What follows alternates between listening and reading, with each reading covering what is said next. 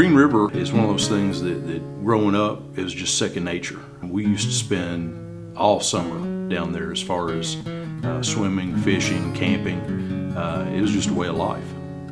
It provides a playground for my 5-year-old twins, and we come down here and we spend the day. We may only cover a small section of the green, but we will be finding mussels and crayfish, and we'll go fishing and we'll go swimming, and it's all the things that you would hope your children have the opportunity to experience. Green River is tourism to Greensburg and Greene County.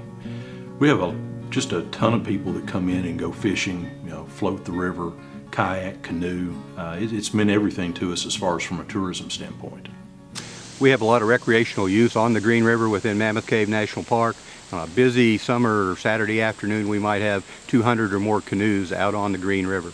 We have communities up and down the Green River watershed that rely on the Green River and the lakes associated with that Green River for the water supply.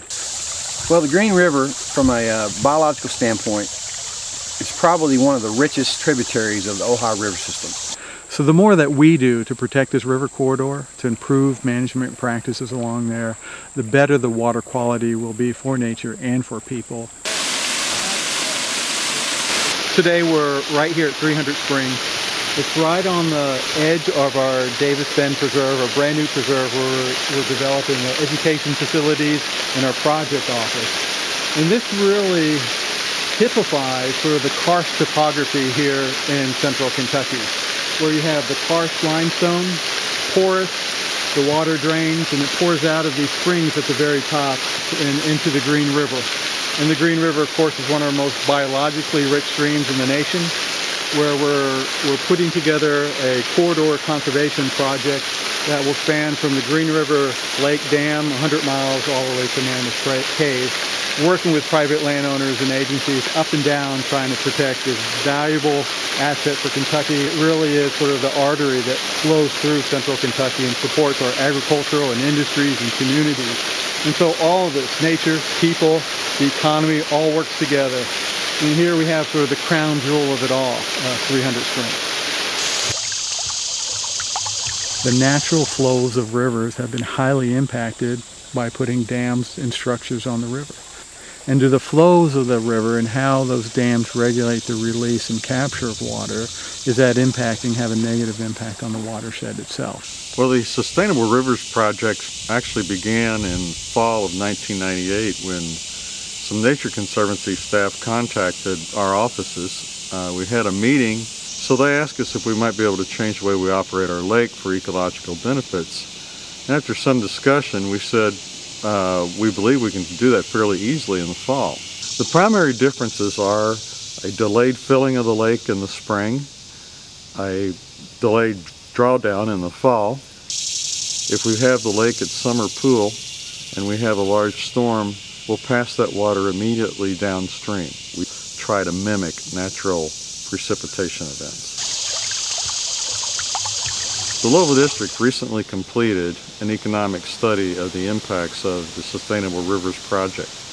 We found a positive benefit in the extended recreation season to the marina owners and operators on the lake, and a similar likewise benefit to the canoe livery operators downstream. We've seen a big difference in the quality of water that we've been able to pull from the Green River since the Nature Conservancy's coordination and work with Corps of Engineers on how the water is let out from the dam. We don't have near the turbidity issues and things of that nature that we did before. That saves us money. I think people should care about mussels because they serve a very important role as our natural biological filter feeders in the rivers and streams. Imagine an area the size of a football field in the Green River. That area may have as many as 50,000 of these little mussels that are anywhere from the size of a quarter up to the size of a dinner plate, pumping the water constantly every day, cleaning the water for us to be able to remove all those things out of the water that could potentially harm us. And a lot of our water, the drinking water sources that goes to the treatment plants, comes from our rivers and lakes. And this is where these animals are starting to die off at an alarming rate. So what's going on? These animals are being influenced by toxic chemicals, industrial pollution, things attached to pesticides, herbicides, things like that. And they are the canary in the river. They are the ones that we're interested in. They're the indicator species.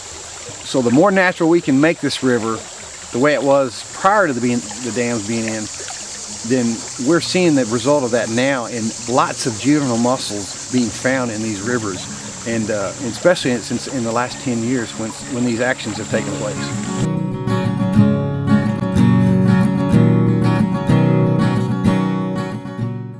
Mammoth Cave National Park is one of the largest tourist attractions in the Commonwealth of Kentucky. It certainly is a major economic engine for the tourism industry here. We contribute somewhere in the vicinity of $62 million a year to the local economies here, contribute some 525 jobs. We have about 800,000 visitors a year that come to the park. Of that, we take probably about 400,000 of those actually on ranger-led tours inside Mammoth Cave. The Sustainable Rivers Project really improved the water quality and the siltation and other things associated with some of the water that does flow through the system here.